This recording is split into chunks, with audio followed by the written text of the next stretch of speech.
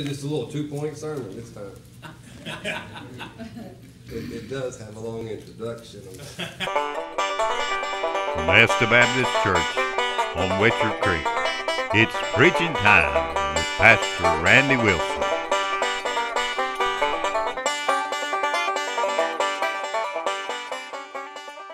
Savior, thank you, Lord, for saving me.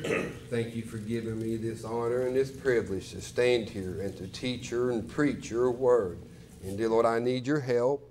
Lord, you know these written words that I've got written down don't make sense even if you read them. But dear Lord, I pray that you'd help me and use me.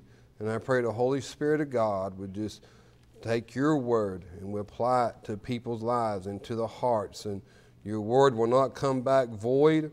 I pray that your word will take a lodging place in people's hearts, that where they will learn to live and put their faith and their trust in your word. And dear Lord, I just want to praise you and thank you for all that you've done. Truly, you're good to me, and you're good to our church and our church family. I want to thank you. In Jesus' name I pray. Amen. Amen. All right, in Jeremiah chapter 6, I'll just start reading here in verse 9. Thus saith the Lord of hosts, they shall thoroughly glean the remnant of Israel as a vine. Turn back thy hand as a grape gatherer into baskets. To whom shall I speak and give warning that they may hear? Behold, their ear is uncircumcised. They cannot hearken. Behold, the word of the Lord is unto them a reproach.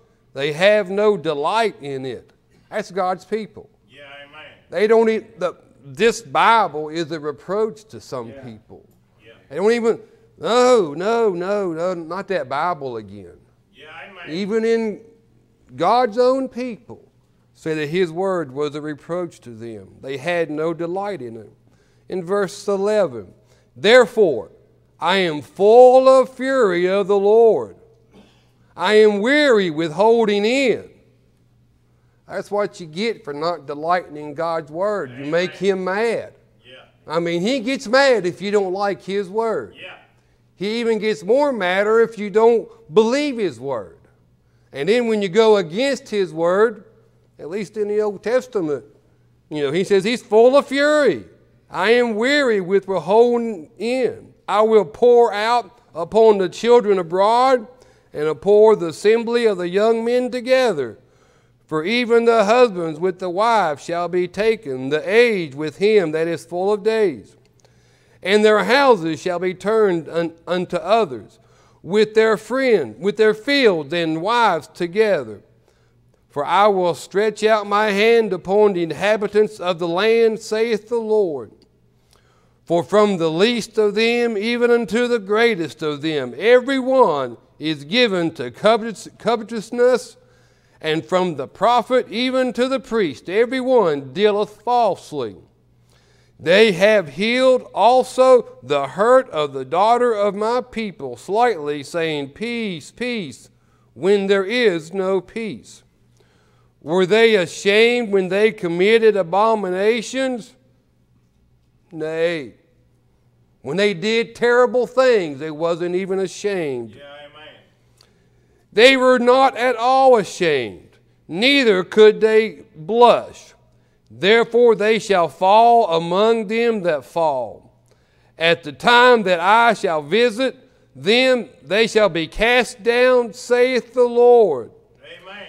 Thus saith the Lord, stand ye in the way, and see, and ask for the old path, where is the good way, and walk therein, and ye shall find rest for your souls.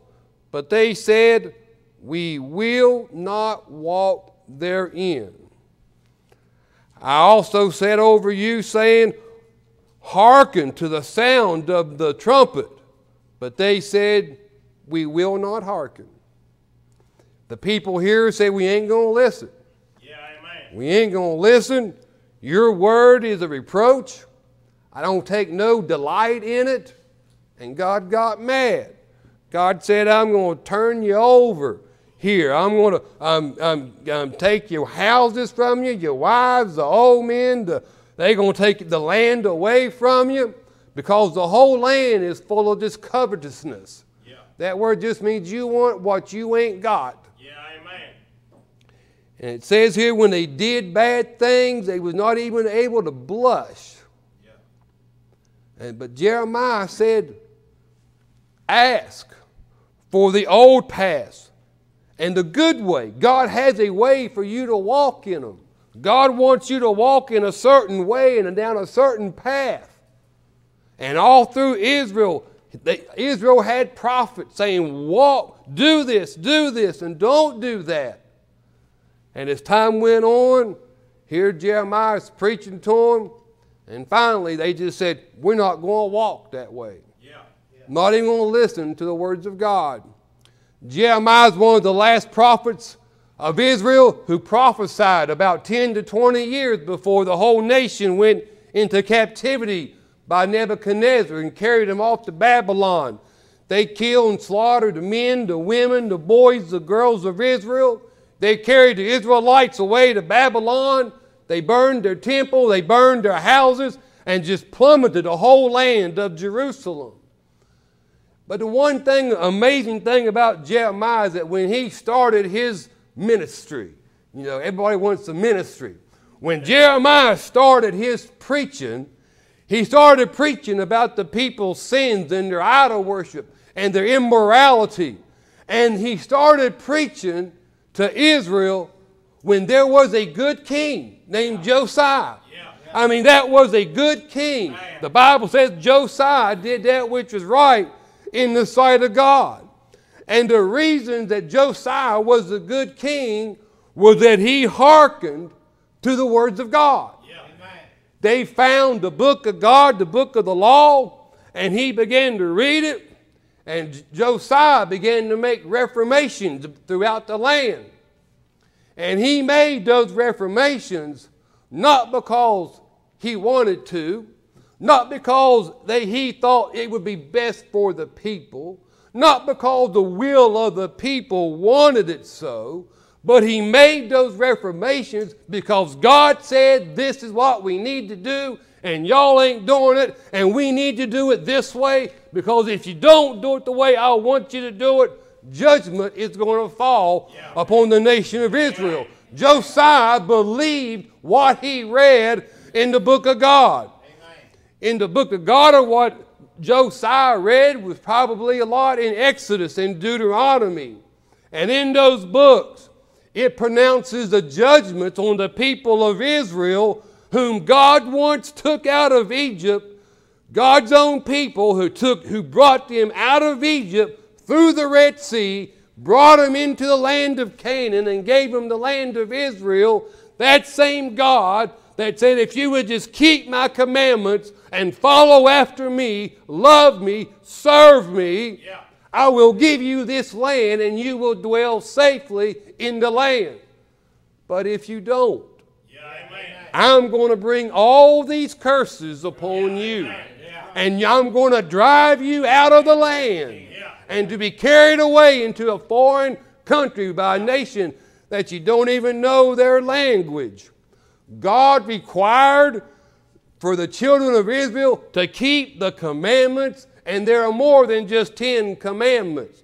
He wanted to keep His statutes, His judgments. He wanted them to love the Lord. He wanted the nation of Israel to teach their children what God has done for them.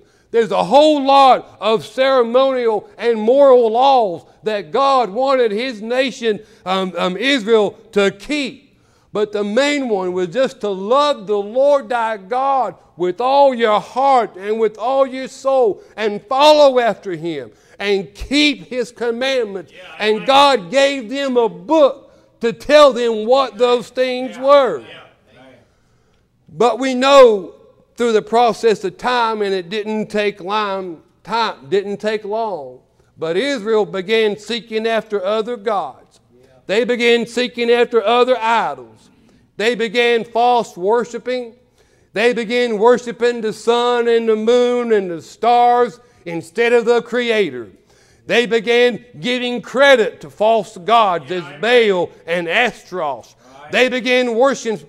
worshiping with familiar spirits and wizards. They began to worship the Queen of Heaven and baking little cakes unto them. Yeah. And you better watch out for someone that want to worship a woman as the mother of God and bake little cakes to her. Yeah. They began to live immoral in their bodies. They began committing sodomy and other perversions. They began taking advantage of the poor and the widows and the fatherless. Yeah. And they kept keeping the poor under their bondage. And the book of God in Deuteronomy said that if you do those things, I am going to cast you out of the land of Israel. And when Josiah the king heard those things, he realized Israel was in a bad shape. Because all those bad things was happening in the land of Israel. And if Israel was going to continue to do those things and continue to follow that line, that the judgment of God was going to fall upon that nation of Israel. The prophecy of what Deuteronomy and Exodus was what God said was going to come true. And when Jeremiah read those words, you know what he did? He believed them. Yeah. He believed what God said in his book.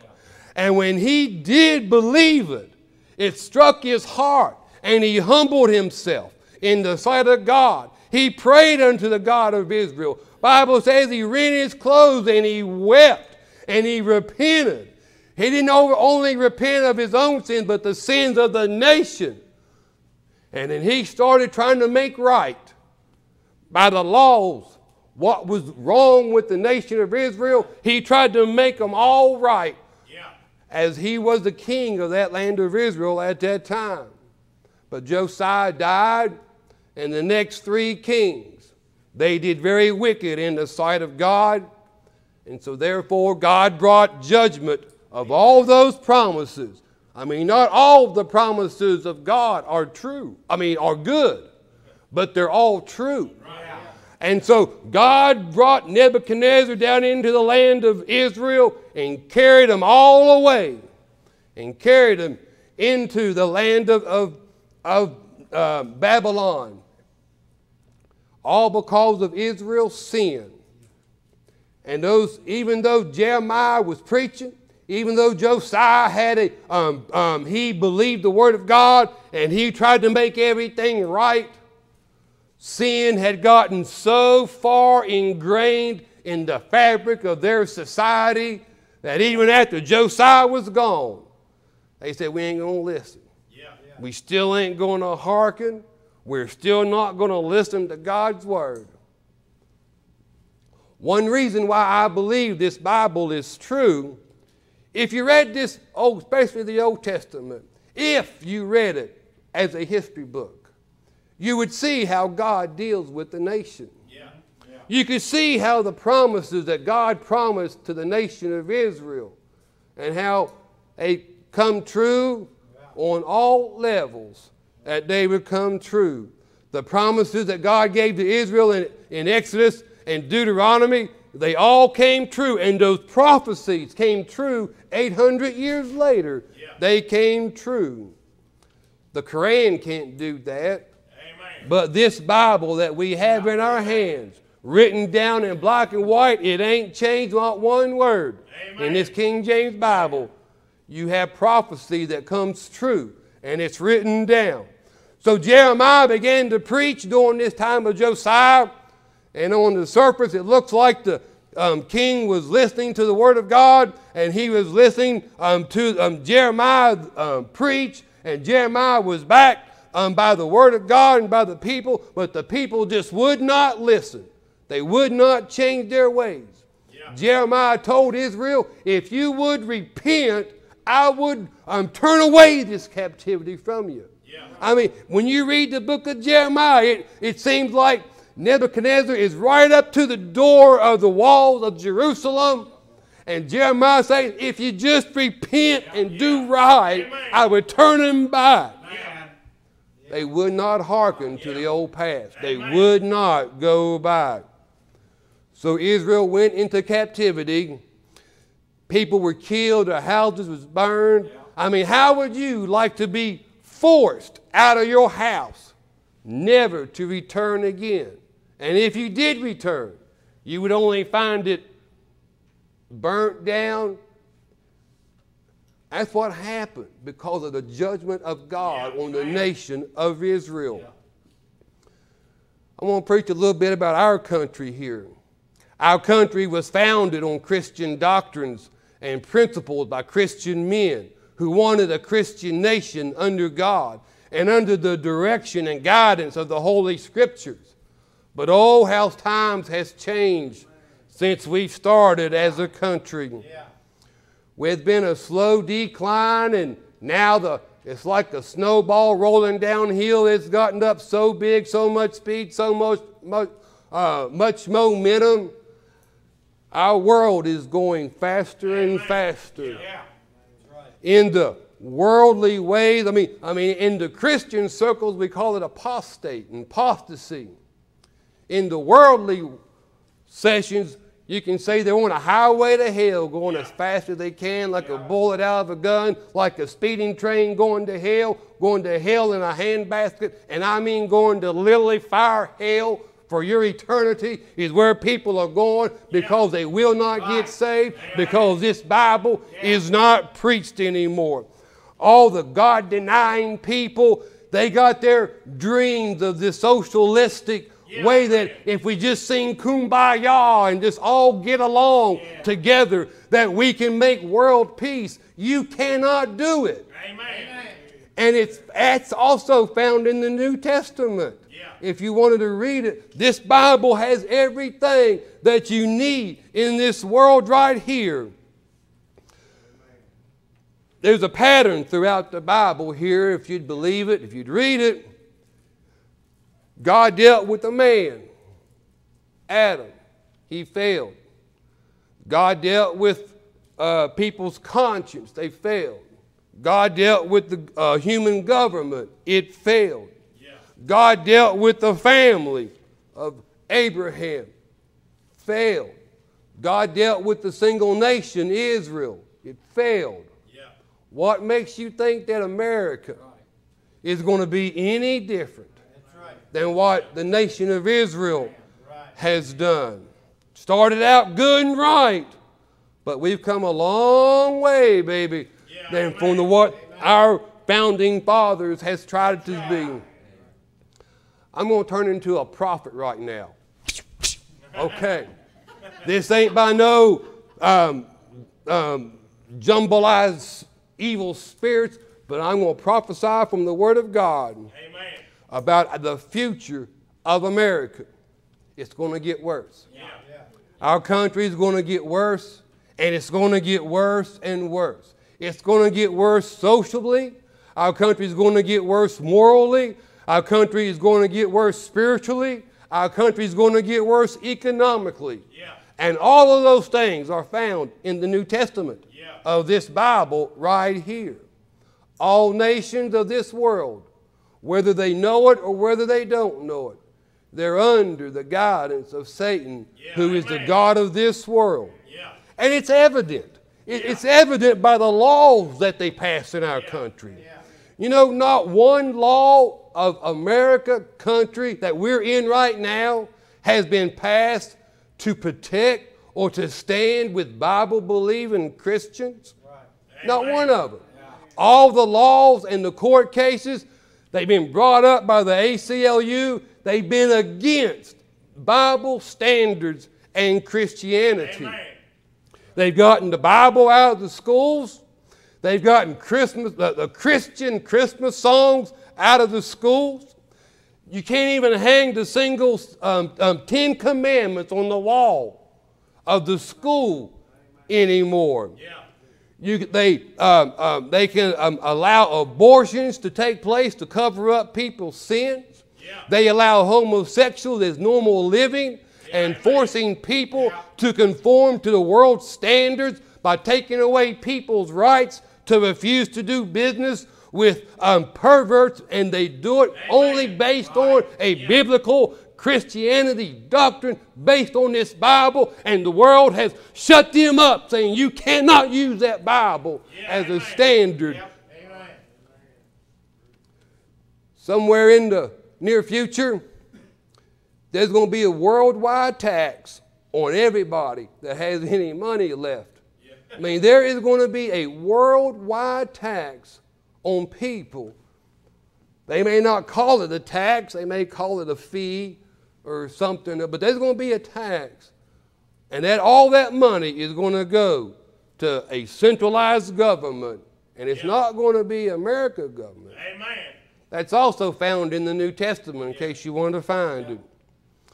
And then there's going to be real global warming and more terrible acts as described in Revelation. And then here's the kicker. I'm talking as a prophet, but only backed by this Bible. Jesus Christ is literally going to come back to this earth, and he's going to rule and reign on this earth with the rod of iron, and he's going to rule in righteousness and peace, and he's going to rule for 1,000 years. Amen. But before all of that, before Jesus Christ comes back to the earth in person, he's going to come back in the air. Yeah. And he's going to take all the saved, all the born-again people, all the people who has trusted Christ, who we've had to lay in the grave. They're also going to come up, and we're going to be with the Lord forever. We're going to be taken up in the air, and we're going to be with the Lord forever and ever in heaven. Yeah. And then after that, that's when the tribulation, all those things are going to take place. But in the meantime, while we are still here in this world, things are going to get worse for the Christian. I don't know about this administration that we have. It might help, it may not help. But one thing I do know, that the king's heart is in the hand of the Lord. Yeah. God's going to work things out to where everything will be ready. God raised up Joseph to protect his family, to protect the nation of Israel. God raised up Pharaoh to show that God has more power than all the gods of Egypt. God raised up Moses to deliver Israel out of Egypt. God raised up judges there in the book of Judges to help and to deliver Israel. And God raised up Nebuchadnezzar to punish his own people. What I'm saying here, the king's heart is in the king's hand is in the heart of the Lord. I mean, everything's going right on time. No matter which way we have, everything's going to work out. But in the meantime, what you are not supposed to do is lean back and just wait.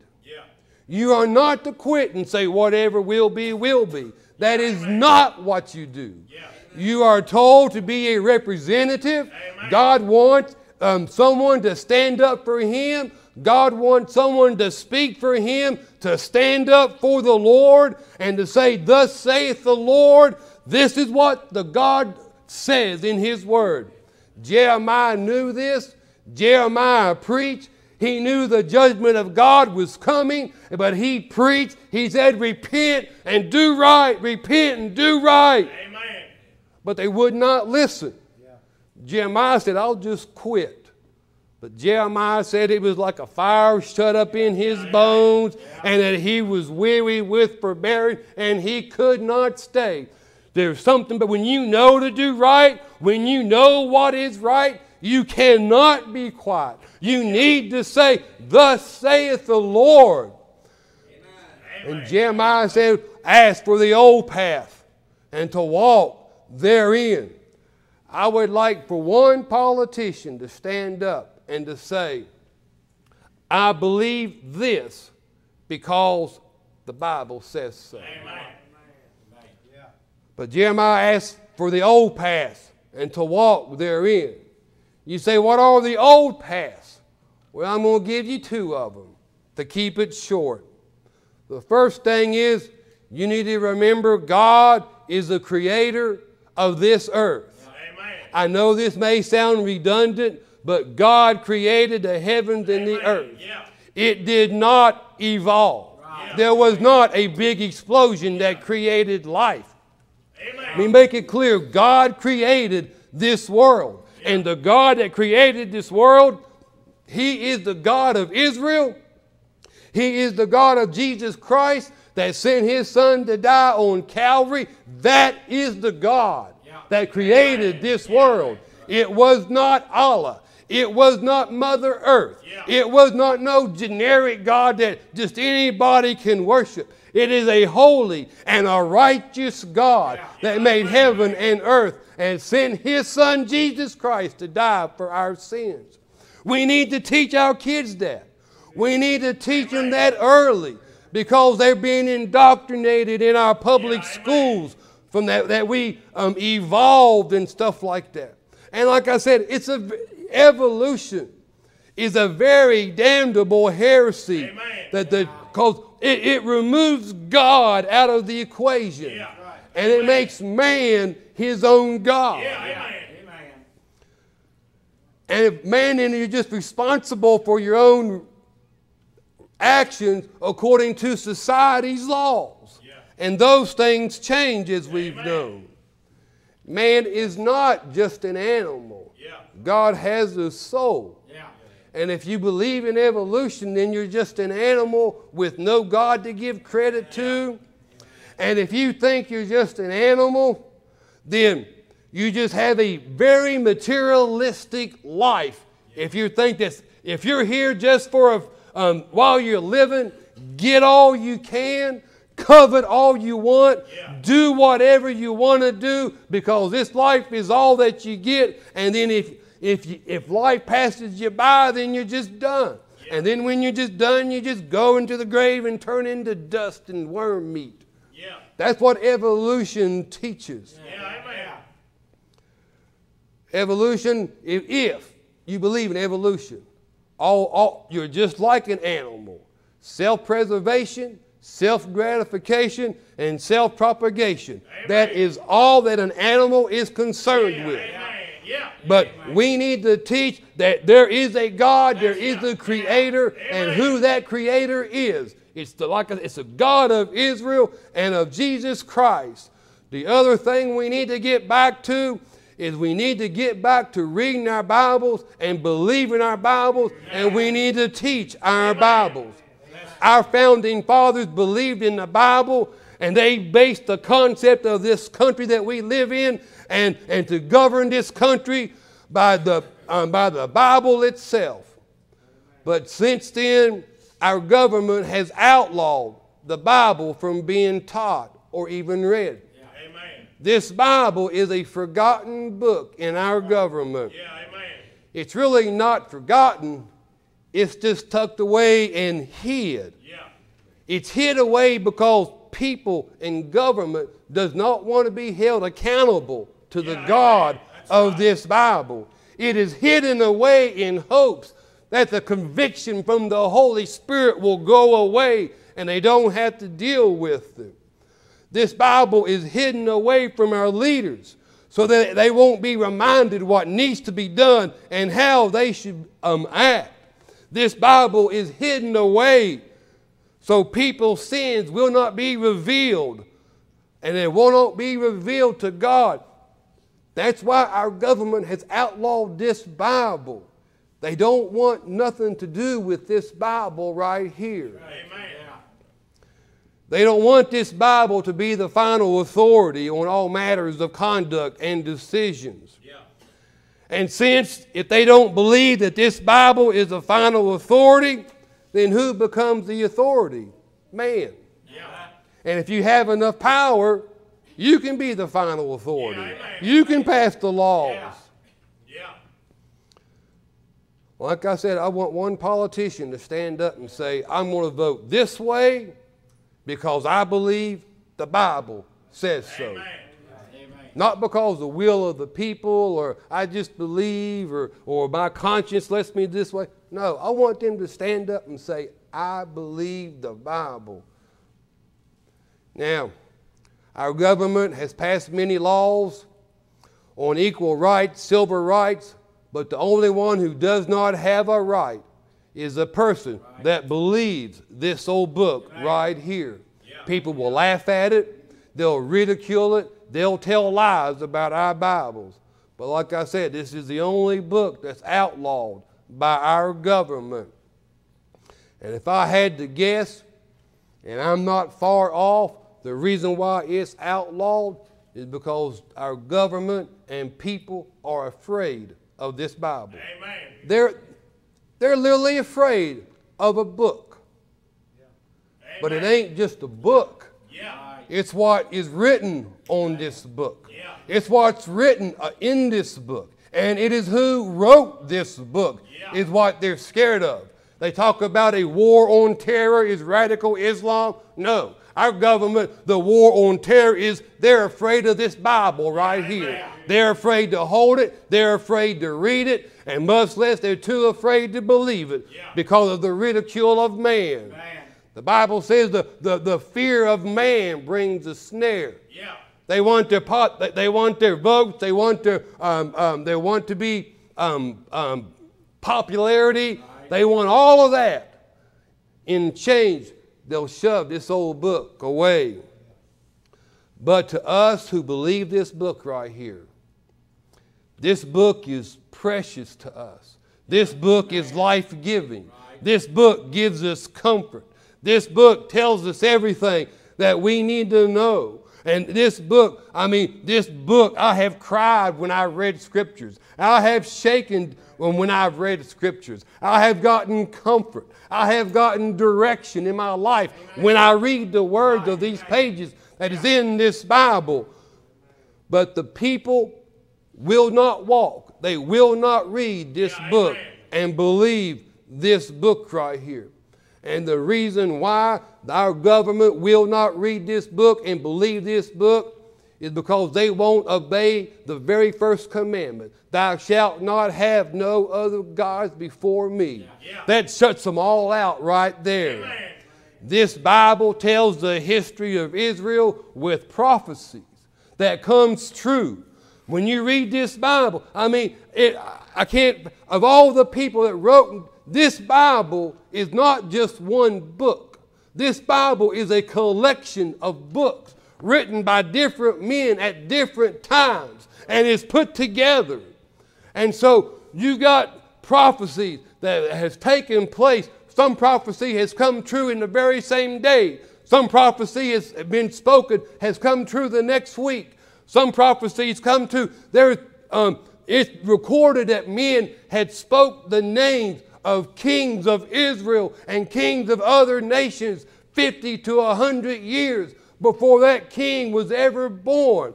This book has given prophecy of what is going to happen 400 and 800 and even 4,000 years before it ever comes to pass. And God says that I've told you the end from the beginning so that you will believe what I say in this book right here. Allah God can't do that. He don't have no prophecy to tell. All Allah is a false God by Satan himself to deceive millions of people and to destroy Israel and anybody else.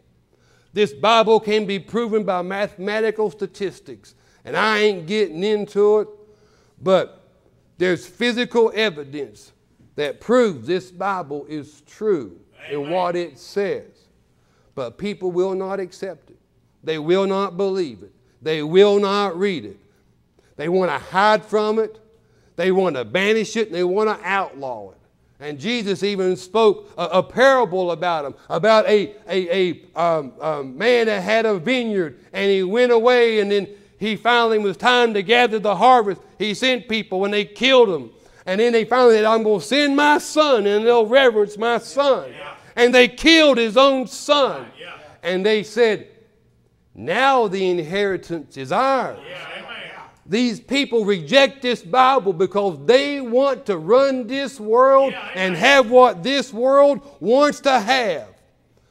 But like I said, one day Jesus Christ is going to show up and he's going to show them just how to run the earth. I don't know if our government is ever going to repent or turn back to God of this Bible. I think sin has gotten so far ingrained in the fabric of our society with the laws that we've passed. I mean, I really don't believe that even if our government would turn back and make a few changes to stand up for the Bible, sin is so far ingrained in our society. Yeah. I mean, you're just on a slicky slide slope down to hell. But what you can do, you may not can control the nation or the government, but what you can do is to repent and turn back to the God of this Bible. Amen. And believe this Bible. Yeah. You need to read it and believe it. You need to teach it to your family. I mean, Dad, do you read your Bible to your family? Do you read your Bibles to your kids? Do you teach what the Bible... I mean, you may not have to know everything, but I know God can speak to your heart out of this Bible and just teach a few things. Then when you read it and believe it, do you demonstrate it by word and example? Do you prove to your family that what God said in His Bible is real? Do you prove to your family that this Bible is real? Do you prove to your family that taking heed to God's Word is the right thing to do? Amen. And you know, when the judgment comes, at least your kids will know what to do. Yeah. When the judgment of God fell on the nation of Israel, and when Nebuchadnezzar came into the land and he took all the gold and the silver, it said they carried away 17,000 Israelites over into Babylon. When the nation of Israel was so bad in apostasy and sins, and Nebuchadnezzar took them away, you know who some of them people were that got carried as a result of the nation's disobedience? The whole nation a lot of them got carried away by the judgment of God. But in that people that were affected, that had to leave their homes, folks like Daniel, Meshach, Abednego, Shadrach, no mention of their parents. You know, I just wonder if they was separated from their parents and taken away. But they knew how to stand up for God. Amen. I mean, they knew what the Bible said. Yeah. Now, I don't know if their parents taught them, but I bet their parents taught them what this Bible says. Amen. Do your kids know what this Bible says? Amen. Do your kids know why you do what you do? Amen. And why you do what you do because the Bible says so? Amen. The Hebrew children knew what to do. Daniel knew what to do. You know, moral behaviors of society changes, but God never changes. Yeah. Does your kids know how to walk, talk, act like a Christian? Do they know why to walk and talk and dress like they do? Is it because of moral standards or because of society changes? Or is it because of God and what God says? You know, moral law, you know, it's wrong to, kill somebody. You know the reason why I don't want to kill somebody is not because the police said not because the state of West Virginia says, you're going to go to jail. I don't want to kill because the Bible says not to. Yeah, amen. I don't want to lie and be held in contempt and go to court and be shut up in jail. But I don't want to lie because the Bible says, God says, thou shalt not bear false witness. Yeah. What's your motive in doing what you're doing? I can go on and on about old past here, but I just you need to seek the old path. Yeah. Just believe in God, the Creator, His Son, Jesus Christ. Believe in this Bible right here. Believe it, read it, teach it. Do what this Bible says. Amen. This Bible's true. Yeah. Its author is still alive. Yeah. This author is still alive. And he's still the same. He still says, "Come unto me." Yeah, amen. And he's willing to save whosoever will, who will admit they're a sinner and say, "Lord, I'm a sinner. I've sinned against you, and I believe that Jesus Christ died for my sins, and I want to accept you as my Savior, and I'm putting all my faith and trust in you." And then when you get saved, that same faith and trust that you're trusting your Savior with, trusting with your life after you get saved. He's not going to just leave you there. Seek the old path and walk therein the way that is good. God wants to be good to his children.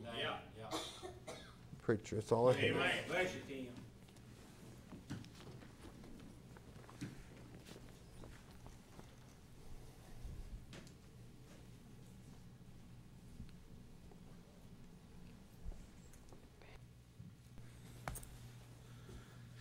I'm glad tonight that the old path is still there. Amen. We've got opportunity. God has saw to it that it would be there for us. Heaven and earth pass away. The old path won't pass away. Amen. It'll still be there. And I'm glad we have the privilege of standing up for the old path. Amen. The old time religion, if you will. It's good enough for me. Good enough for Daniel. Good enough for the Hebrew children. Good enough for Paul and Silas. Good enough for Mom and Dad. Amen. It's good enough for me. Amen. Yeah, you're behind time, preacher. You're so far out in the past. It's good enough for me. Amen. Amen. I have no intention of changing. Not one thought, one word of this scripture do I want to adjust to suit me. There's a whole lot of adjusting I want to do to suit what it says. I've got adjustments in my life needs to be made. Have you got any? Here'd be a good place to make them. Just tonight, slip out of your seat and walk up here and say, Lord, I want to look for the old path. Amen. I want to look for the way that you want it done. Not to be popular with the people, but to be popular with God. What's highly esteemed among men